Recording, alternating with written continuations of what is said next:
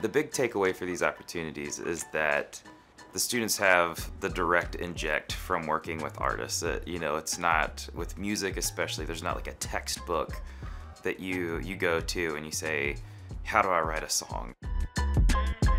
Working with the abstract metaphor, it was really interesting because I've never really thought about writing in that way before, but it broke my brain today.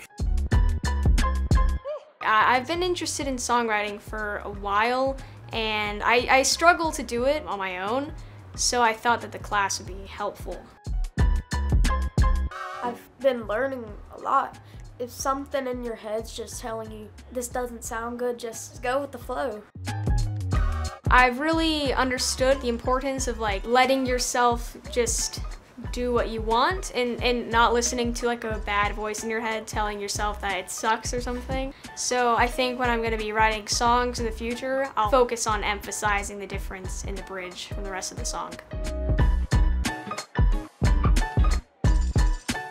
Well, I think that's something that I've learned through just being around children, because they're, you know, maybe their age is a lower number, doesn't mean that they are less adequate or less able in any way. In fact, these kids are brilliant, you know? I mean, children are brilliant. They're really on fire. And they can really connect a lot of dots that at times one might think that they couldn't, or that it might be above their level. You know, to have that sense of validation that their craft is meaningful to somebody on that level, I mean, that's something that sticks with you. I think it's those opportunities that are just incredibly meaningful to see those connections being made.